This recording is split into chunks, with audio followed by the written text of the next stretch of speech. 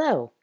In this video, I will present how SCADE Test now addresses graphical user interfaces. Graphical user interface testing represents very time-consuming activities. Still today, for many companies, this activity is manual, boring, and has to be redone each time a new version of the graphical interface is released. On the other hand, graphical user interface can display critical information or enable interacting with critical system. Faults are forbidden in the final product.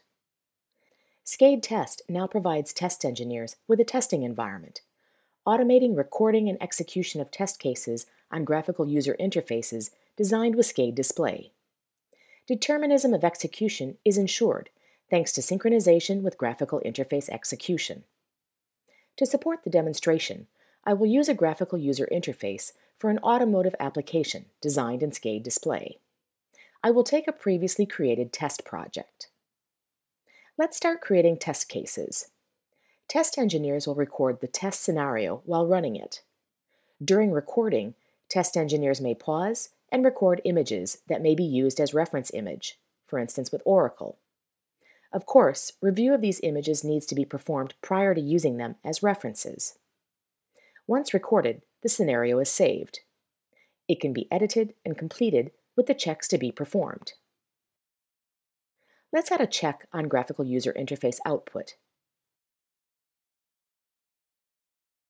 Then, I will add an image comparison using the image reference stored in my recording. And I'm done. Test scenario is ready to be automatically executed just by pressing this button. As you can see, all actions are automatically performed onto the graphical interface. At the end, I got a report showing all test statuses, whether passed or failed. Graphical diff can be displayed and a report focusing on graphical check is provided with actual image, reference image, and diff. Here I can see a difference, which is not relevant. I will then exclude this part using a filter or mask. This filter capability enables focusing on some part of the image only during the check. So I save and generate again my scenario and replay it as I did previously. This time, all is okay.